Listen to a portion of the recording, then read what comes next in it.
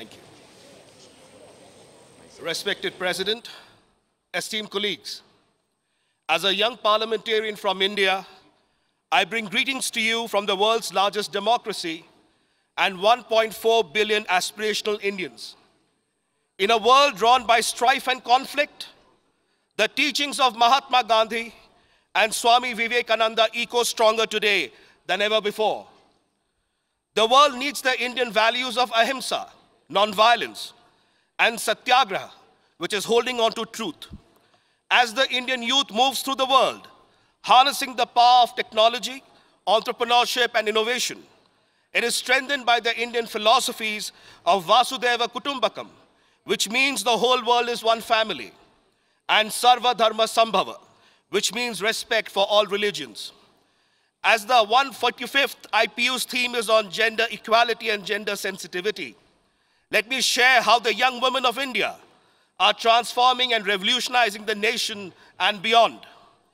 The women's self-help groups across the nation, with microcredit facilities provided by the state, are giving rise to socio-economic development and empowerment within families and communities.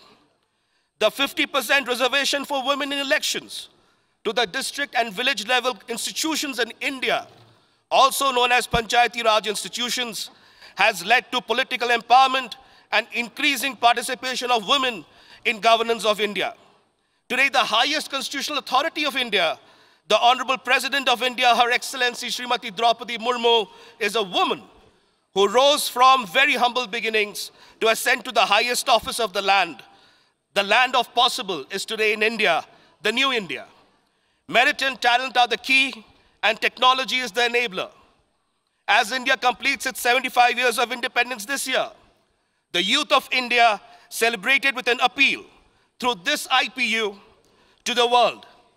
Let us all unite in youthful spirit, reconcile our differences, and in a spirit of forgiveness, move forward together towards building bridges of peace and non-violence, with a view to making this world and planet a safer, a better place for our children and our children's children, as envisaged by the great Mahatma Gandhi. Thank you. Jai Hind.